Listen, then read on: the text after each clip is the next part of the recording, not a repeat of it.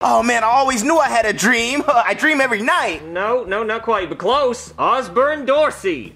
Who's that? He's the inventor of the doorknob. Oh, okay, yeah. I'm always good with, turning doorknobs. Yep, you have fun with that information. Oh, this is so cool. All right, guys, can we just admit that I'm related to the coolest person ever, Neil frickin' Armstrong? No, Edison is cooler because he invented the light bulb. Without him, we'd be in the dark right now. No, because if Edison wouldn't have invented it, somebody else would have invented the light bulb. Dude, the only way you would have been able to get inside your house today is because of my boy Dorsey. Well, no, because then Walmart invented those automatic doors. What? Yeah, so you don't even need doorknobs. We don't even need him. See, Neil Armstrong, he discovered the moon. He didn't discover the moon, Junior. He just went there. Yeah, and they say the first person to go on land discovered that land. So he was the first person on the moon. So he discovered the moon. And he got there with his cool spaceship. He flew there, landed, he got out, and then he danced on the moon. Dude, he wouldn't be able to get out of his spaceship without a doorknob. Well, he wouldn't be able to see the doorknob without a light bulb. Well, he wouldn't have been able to go to the moon if he wouldn't have discovered the moon in the first place. Dude, you use doorknobs for anything. No, you use light bulbs more because you use them every day. Have you ever heard of a candle? Well, the moon lights up the sky at night. So, because without the moon, it would